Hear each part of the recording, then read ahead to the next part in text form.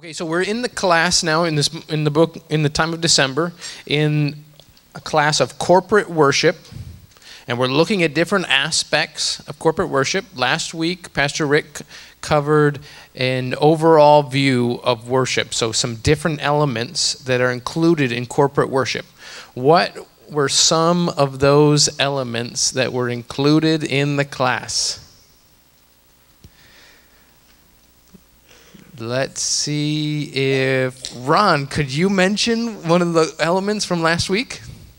I'm not going to be like Pastor Rick. He kind of waits for people. I'm going to start to pick people out because I know your names. And I'm not afraid to call you out.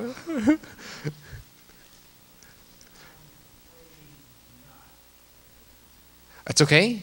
Jack, can you help him out? Sure. One of the questions is how and why should we attend corporate worship with God? Okay. The focus should be on God and Christ. So the focus is on God and Christ. What are some of the elements that Pastor Rick went over? Like, what is a category? Sergio?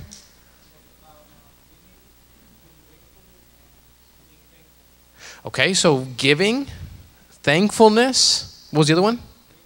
Gratefulness. Okay, there's a number of other categories. Jack? Tithes and offering is an element of corporate worship. So how do we worship the Lord when we get together? We're going to be thankful.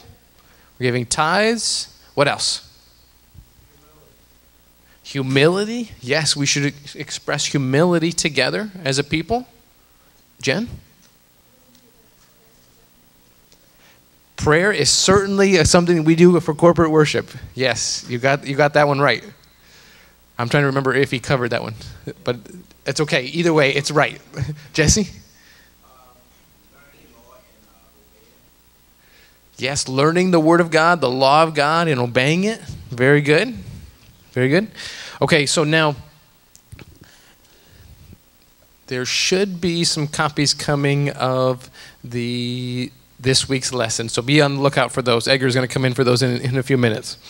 By way of introduction, let's think about how the corporate worship reflects our understanding of the gospel. Okay? So the way we worship corporately, historically, it represents how a church understands the gospel. Okay, so for example, give me some elements when you present the gospel to someone. What are some of the key themes to go over and the order in which you go over them?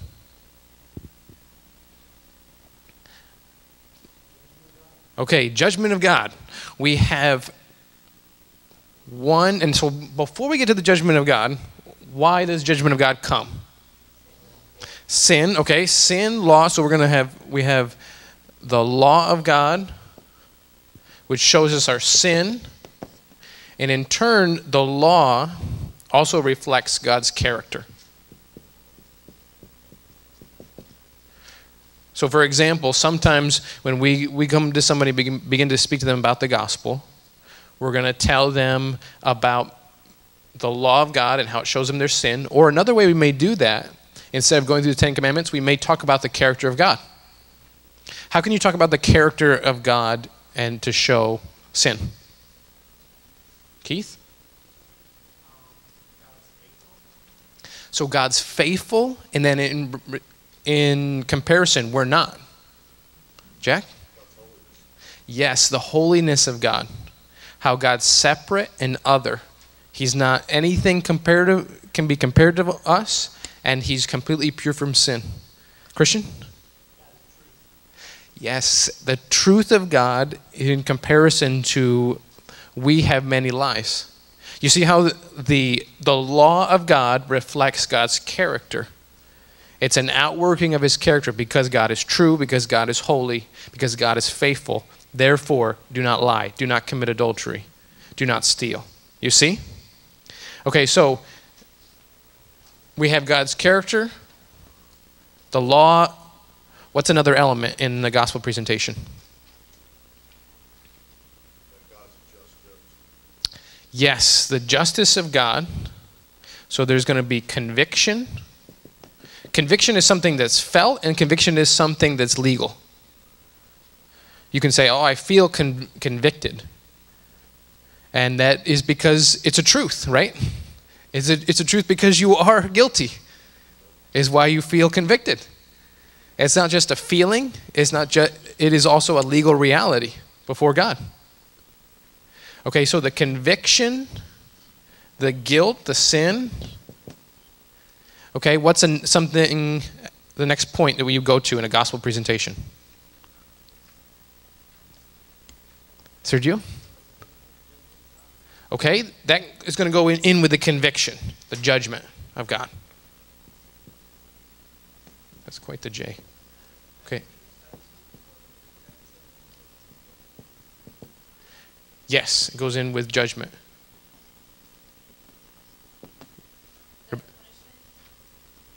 You guys are good on wrath and punishment. I'm looking for some good news here. It's not like it's not a trick question. In the gospel presentation, what comes after the solution? Yes, and so we'll look to Christ. And what are we going to say about Christ? What's that? How he's the Savior? Yes, so we're going to look at his work. And we're also going to look at his person. Both of those are key. And for somebody to be saved, you must know who he is. You must know what he's done on the cross. Okay? And so then what we do is, what do you tell them about the work of Christ? What's the next point? Okay, the response, and what we say, repentance and faith. Yes, repentance, faith, it will cost you. Okay? So now look at our worship service. Okay? And think about how our worship service goes. We have a call to worship. And what does the call to worship do? It's supposed to draw you to the character of God. It's supposed to say, because of what God has done, because of who he is, therefore get your attention on him. Draw your eyes off yourself, get your attention off yourself, and begin to think about who God is and what he's done for us. Okay, so the call to worship, and then we're going to worship the Lord in song. What's the next element that we do? We have something before offering. What's that? Corporate repentance. Yes, and the skinny pastor, he leads that corporate repentance part. So we have a time of repentance, and that's going to reflect our conviction. Do you see? What happens after the time of repentance? Okay, so we think about some of the promises of pardon. You see how it's beginning to line up with the way that the worship service flows? It actually is to reflect the gospel to you. And in the sermon, we're thinking about our response. Okay? As we worship in song, we're communicating all these things. The sermon communicates all these things. And the flow communicates all these things. Do you see that? It should connect some dots to you. Why do we do what we do? Think about it. Who had a Catholic background? Okay, so some of you former Catholics, tell me some order of the service. Do you remember how it went back in the day? What's that? Any former Catholic?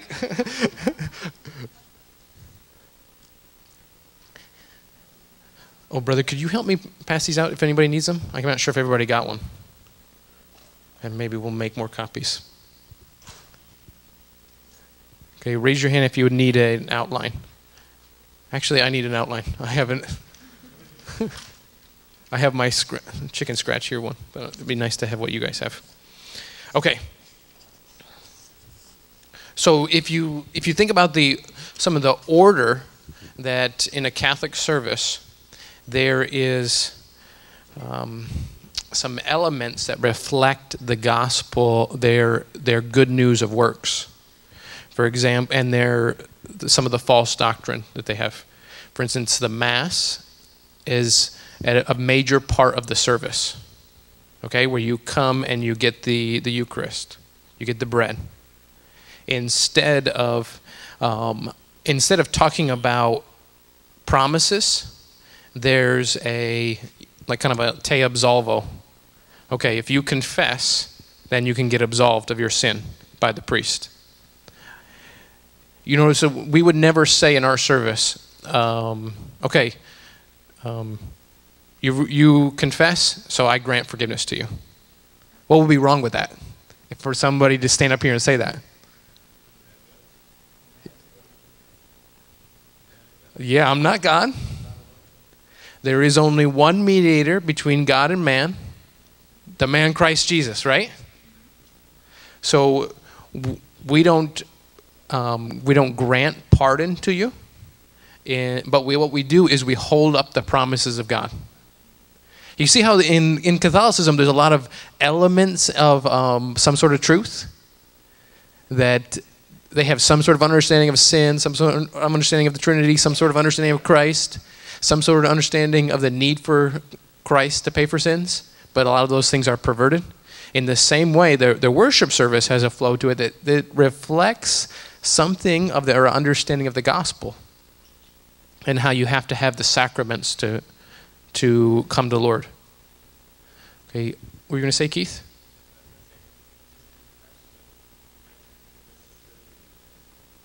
Yes, and we'll get into that. And that's true about every element of corporate worship. Just like the confession may not be, it becomes genuine when it's genuine inside of you. For example, you can sing the songs, right? You can sing the songs, and you can sing the songs and sway and dance and not think about the Lord. I remember being in a church in Guatemala, and it was a big church. Fits thousands and thousands of people. It's like a stadium. And I remember I was up in the upper balcony, you know where you need binoculars to kind of look out. But one thing I saw clear was this one guy with a white suit. He was like on the front row and dancing all around and moving on. I'm like, wow, what a show. And he positions himself at such a spot in where the entire stadium can see him. He's not up speaking, but he's putting on display. Now he's singing, but is it from a right heart? He's showing off before men. Now, it can be the same with any time of corporate worship. That you have to make it real before the Lord. You have to do it out of the gospel heart. You got to do it out of thankfulness for the gospel. Beloved, let me, before we get into some of the details of this, please understand that this is the heart of worship. Somebody can preach a great sermon. You can listen and take notes in a wonderful way. You can articulate the sermon and all the points of the sermon, and it can be dead worship. You can sing and sing so beautifully that people all around you are, come to the point of tears. How beautiful. But if it's not genuine worship because of the gospel, genuine love for the Lord because of how he died for us, it can be a dead ritual. It's so easy to get into the routine of a dead ritual. Even now, as you listen to Sunday school class, right? Isn't it easy for your mind to wander? Isn't it easy to get into a ritual that you're comfortable? You've been here for 5 years. You've come to the same spot. You sit in the same seat. And it's a comfortable seat. And you know how every point goes, just like a clock. It's very easy to sit back and forget, right? You got to be engaged in the worship. Okay, let's get to some of the texts that show some of the corporate repentance and forgiveness. Okay? So let's think about the overall understanding of the character of a Christian and how this reflects how a Christian acts. Let's look at Matthew 5. We'll look at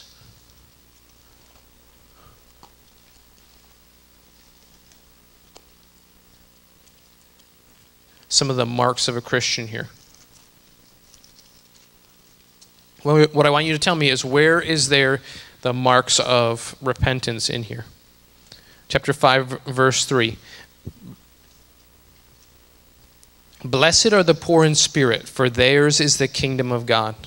Blessed are those who mourn, for they shall be comforted. Blessed are the meek, for they shall inherit the earth. Blessed are those who hunger and thirst for righteousness, for they shall be filled. Blessed are the merciful, for they shall obtain mercy. Blessed are the pure in heart, for they shall see God. Blessed are the peacemakers, for they shall be called the sons of God.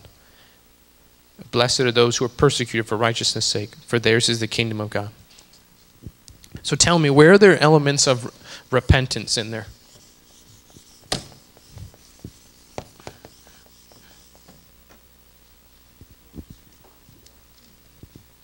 Go ahead, my love. Okay, so poor in spirit. How is that connected with repentance?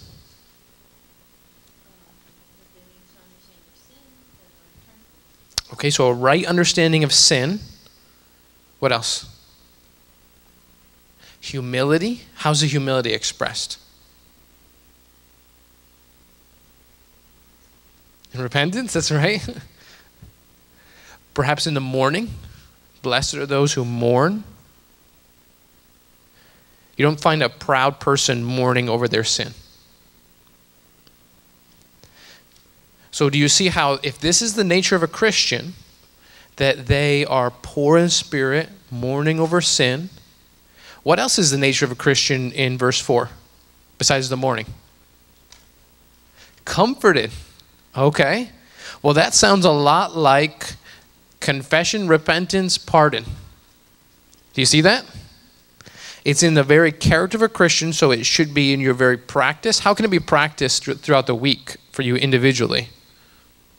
How can you do that?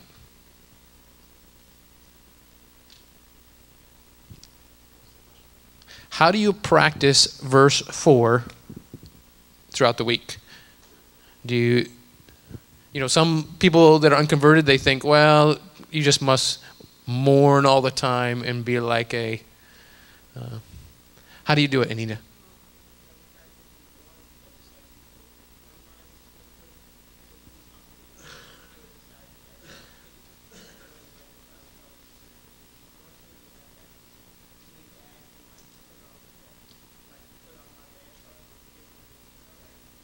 Mm-hmm.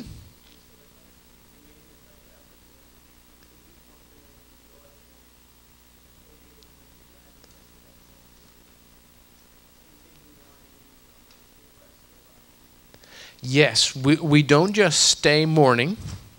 We're comforted by the Word of God. So we have a time where you should have a time throughout the week. Perhaps in a time of prayer where you consider your day. You consider what you've done before the Lord. You confess your sin. And then you're comforted by turning back to the Lord with His promises. Somebody quote 1 John 1, 8 and 9. Or turn there and read it to us.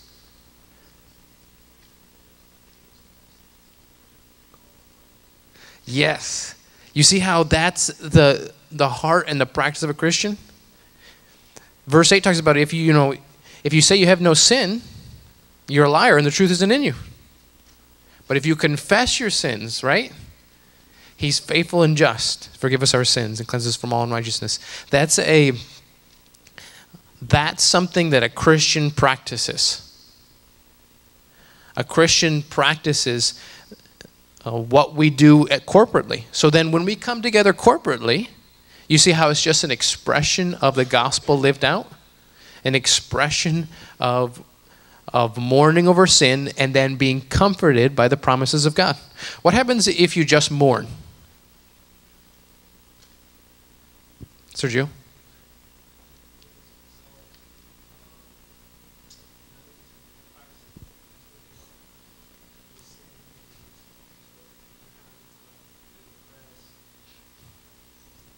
Yes, depression. Yeah, you won't serve the Lord because you just be focused on yourself. Keith? Yes, the promises won't be held to and believed, and God commands you to believe upon them. Okay, what happens if you just are comforted and only comforted? You won't repent? Is that what you said, Linda? Yeah, just a licentiousness. So it's gonna lead you to a wicked life if you only think about, well, comfort, God's promises, and you don't think about why you need them. Do you see how both of these go together? Hand in hand, they both must come together, and that's why you see. I'm trying to get you to see the big picture of why this is a part of corporate worship.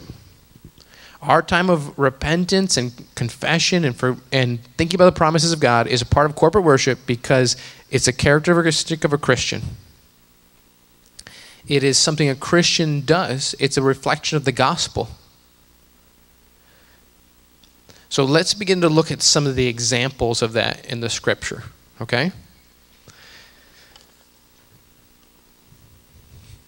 Let's look at 1 Kings 8.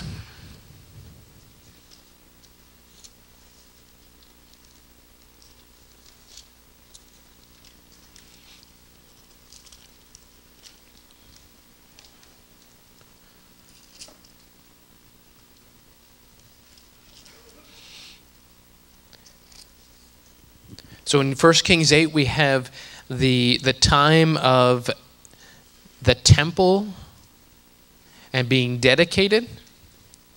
In verses 10 to 13, read and see about how God's presence comes to the temple. And it came to pass, when the priests came out of the holy place, that the cloud filled the house of the Lord. What's the cloud? Yes, the glory. Verse 11, so that the priests could not continue ministering because of the cloud, for the glory of the Lord filled the house of the Lord. Then Solomon spoke, the Lord said he would dwell in the dark cloud. I have surely built you an exalted house and a place for you to dwell in forever. So this is a very important time. This is the presence of God has come. So when the presence of God comes, how do people usually react in the scripture? People fall on their face. What else?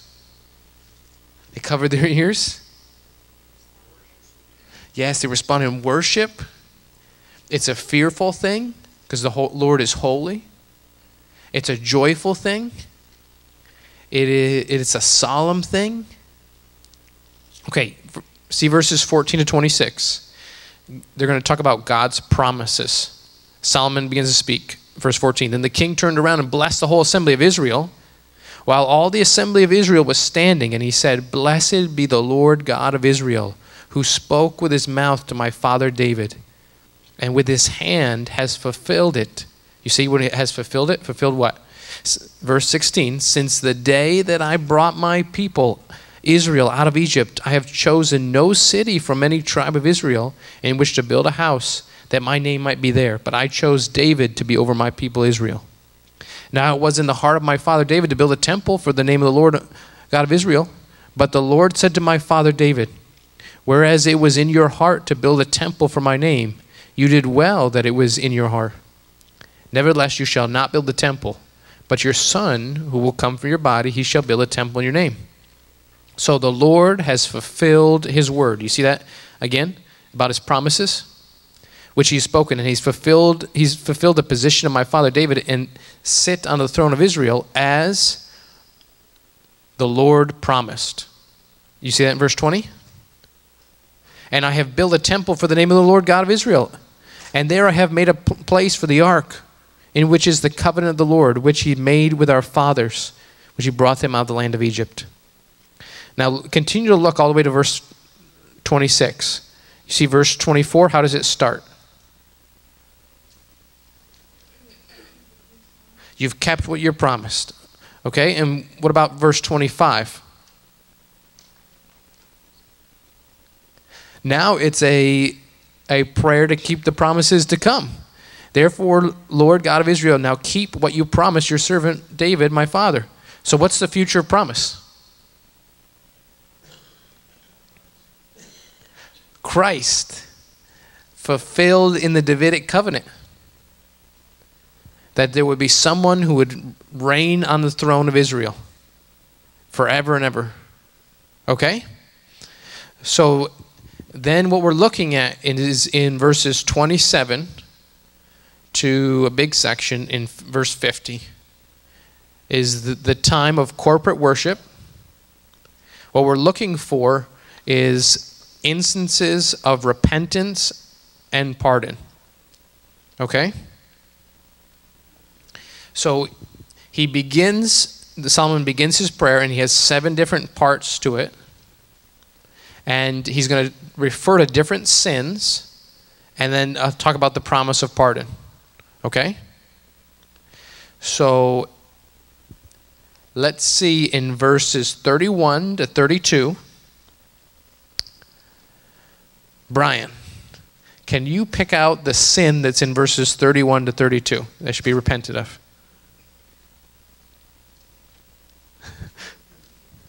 That's all right.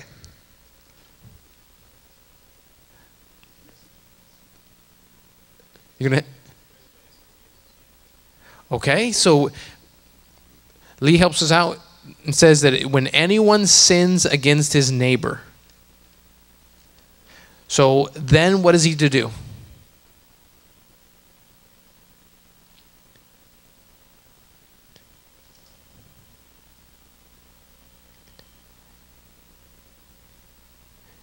In verse 32, then hear in heaven and act and judge your servants, condemning the wicked, bringing on his head and justifying the righteousness by giving him according to his righteousness. Okay, so when he hears in heaven, let's see with verses 33 to 34. What's the sin in verses 33? Verse 33. Or what happens as a result of the sin?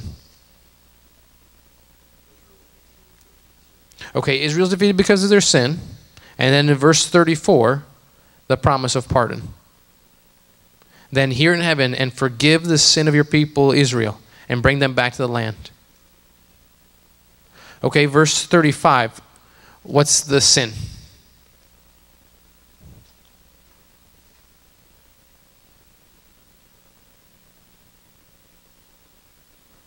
Or what happens as a result of their sin? Okay, no rain. Okay, then how are they to respond? They're to confess it, and Solomon's prayer is that God would hear in heaven and forgive the sin.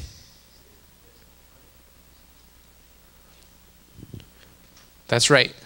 Confess and turn from it. What happens as a result of sin? Or what happens is the sin in verse 37? Okay, famine. What else? Okay, pestilence.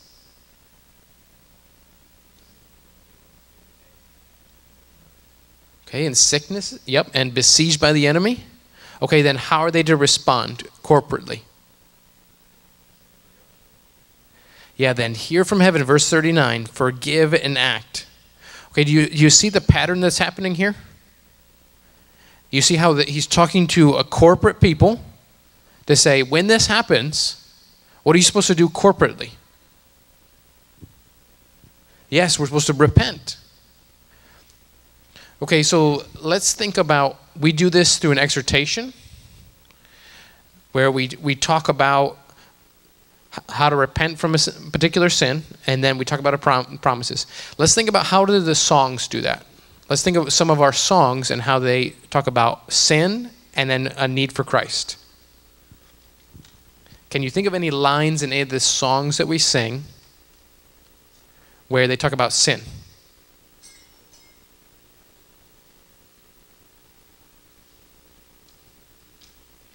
Worship team who knows the song, especially the people who sing the songs. But this is a corporate worship class, so let me put that off the worship team and say, you're supposed to be singing the words too. They don't have the words like right in front of them sometimes, right?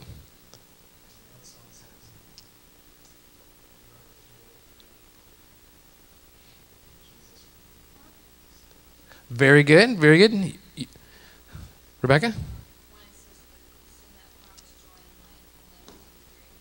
Yes, the sin that promised joy in life had led me to the grave.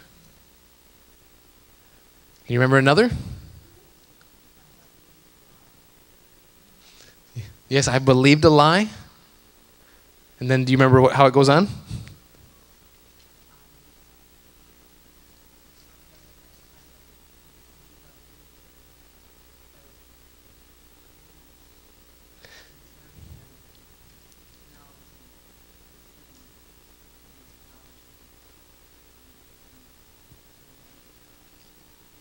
Yes.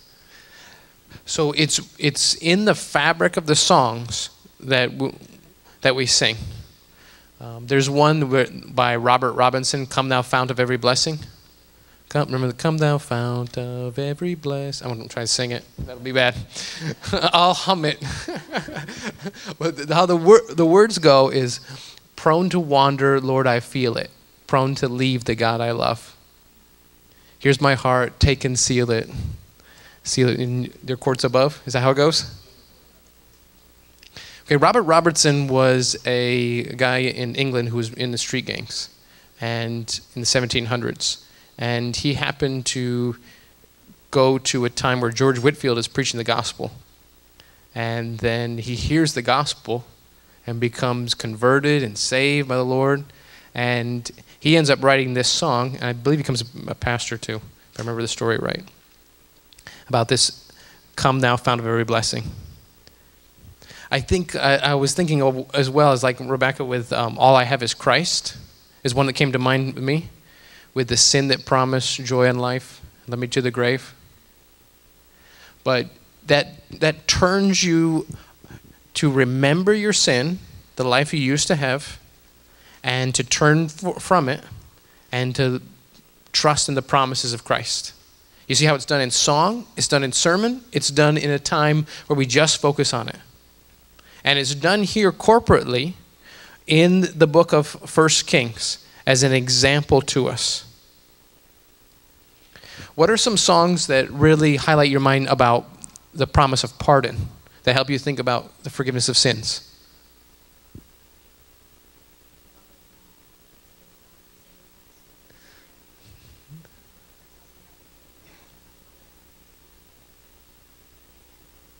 Amen. Amen. Yes, that's was the first one that I was thinking of too, "Before the Throne of God" above.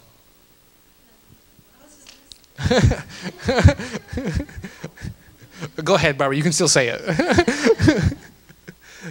Okay, so I got a question for you. What can wash away my sin? Nothing but the blood of Jesus. That's it. That's an old Tim Miller thing, right? He'd open up that song. "I got a question for you," and then start the song. "What can wash away my sin?" Okay. Is there another song that brings to your mind the pardon of forgiveness? Yes, "Amazing Grace." I had that on my list too. "Amazing Grace." I can also think of, there's another oldie. I grew up on the oldie. Sorry, where it's. No, I've forgotten the name. It's where I'll look to my wife to help me out, see if she can read my eyes and tell me what I'm thinking. She does this sometimes. No, not Jesus paid it all. That's a good one. It has to do with where at Don's funeral, the one that you was on a flute solo. Yes, "Be Still My Soul." One of the ending lines is about He's paid for my sin, not in part, but the whole. He nailed it to the cross, and I bear it no more. Praise the Lord. Praise the Lord, O my soul. Yes, it is well with my soul. See, together as a corporately, we worship together. Isn't this good?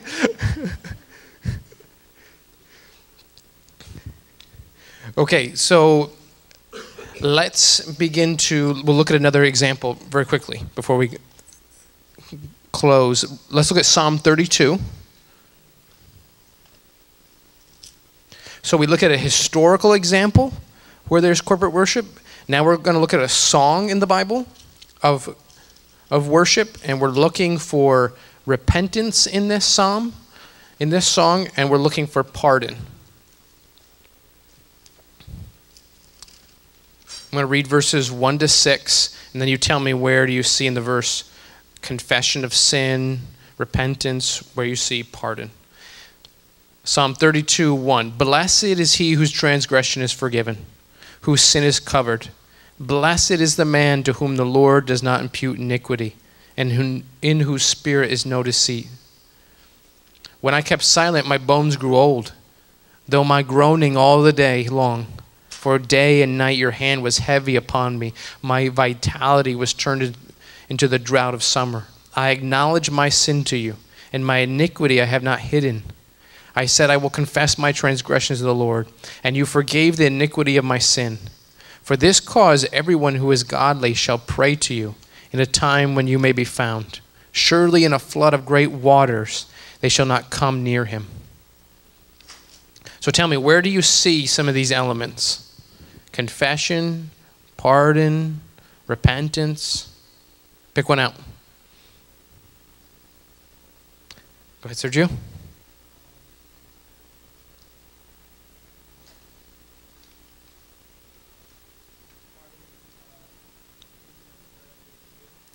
So we see in verse 1 the promise, the blessing of forgiveness. Angel, what's one that you see in the psalm?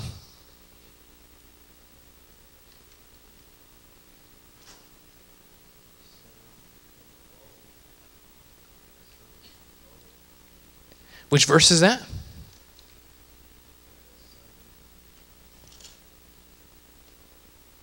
That you're my hiding place. You shall preserve me from trouble. You shall surround me with the songs of deliverance. So we can sing about the forgiveness and the deliverance that the Lord gives us. Okay, Lee? Confession is verse 5. How so?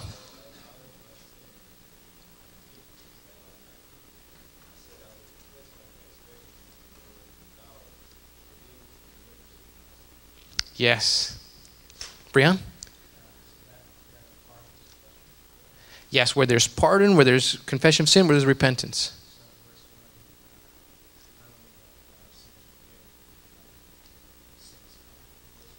Yes. Sin is covered. Okay, now for the final 5 minutes, think with me, how do we practically apply this?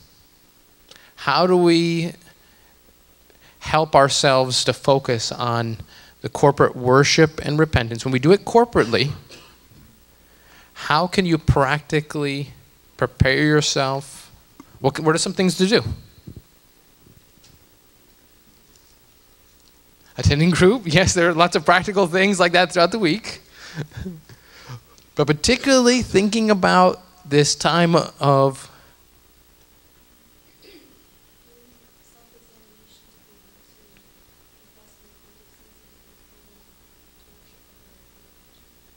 yes, if you're practicing this, if you confess your sins, he's faithful and just to forgive us of our sins and cleanse us from all unrighteousness. So if you're practicing in your time of prayer, time of reading the word, you're thinking about conviction, you're thinking about forgiveness, you're thinking about worshiping him because of those elements, and then when you come here, then it'll be naturally flow out. Because it's not something once a week, it's something that you practice. It's just part of who you are. You see that, Barbie?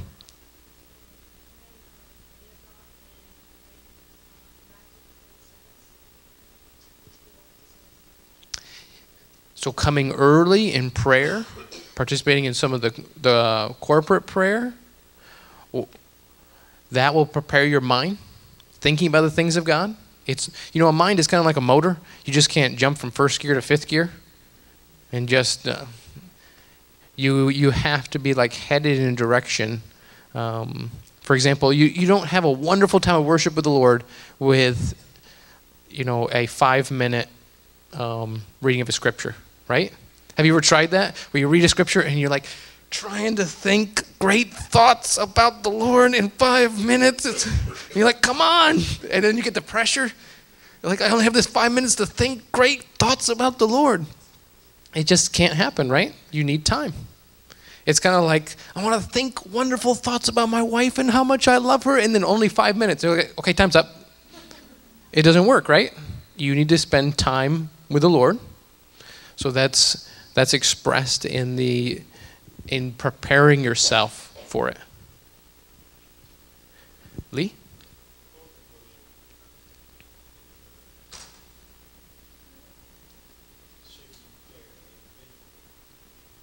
Yes.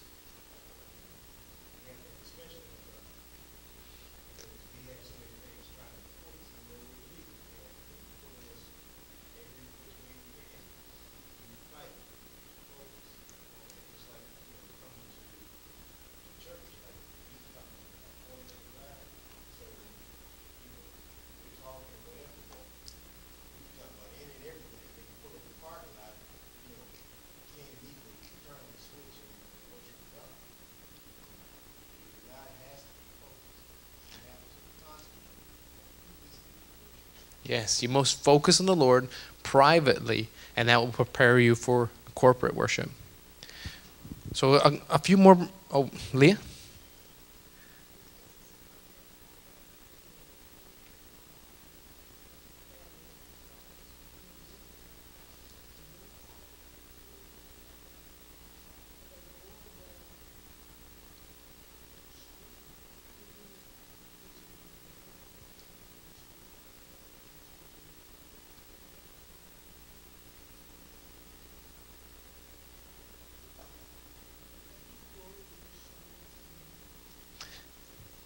Yeah, so thinking of the good of the corporate body, that's what's happening is for the good of everyone towards the Lord.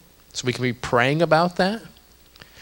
And particularly in the time of corporate repentance and forgiveness, focus on something from the text that will convict you.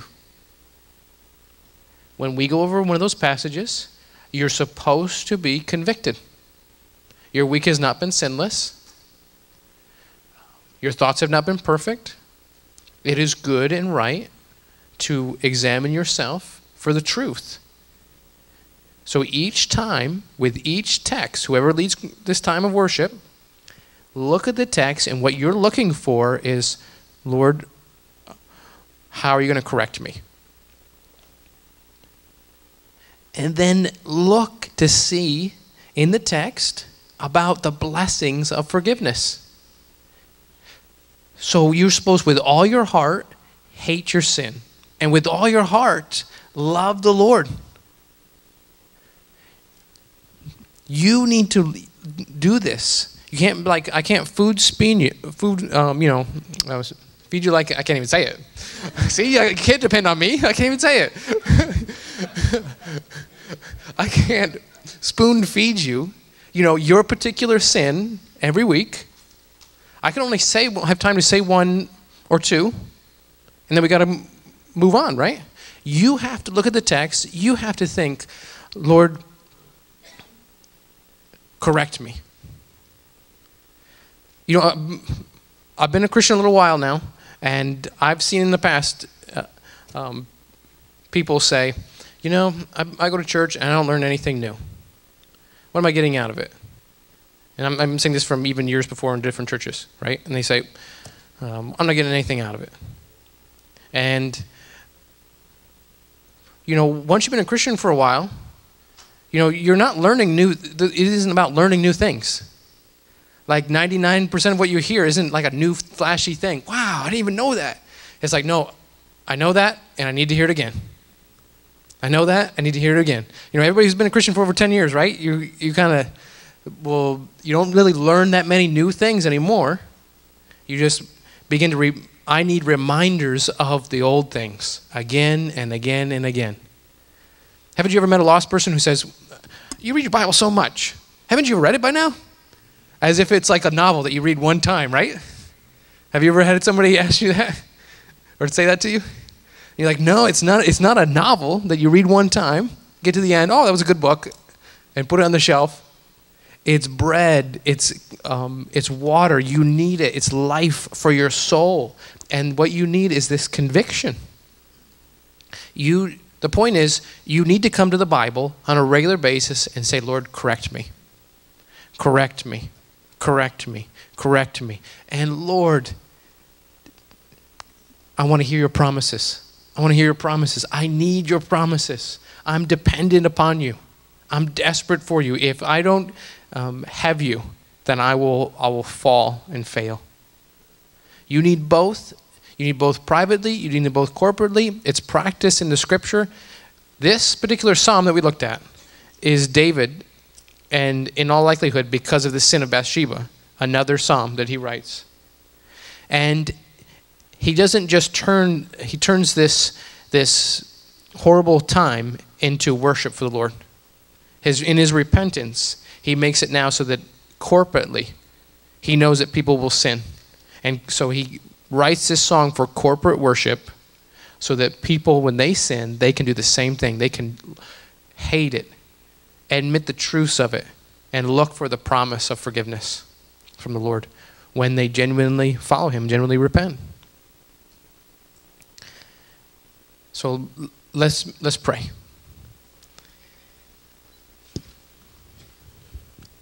Dear Lord, please help us to practice these things privately and corporately. We need to be corrected. We need to be rebuked. We need exhortation. And Lord, we need your promises. We need to hear good news. We need to get our eyes off of ourselves and think about how you're the Savior. Help us, Lord, to repent and believe in the gospel privately, corporately, daily. Please help us to worship you in a way that's worthy of you, Lord. Amen.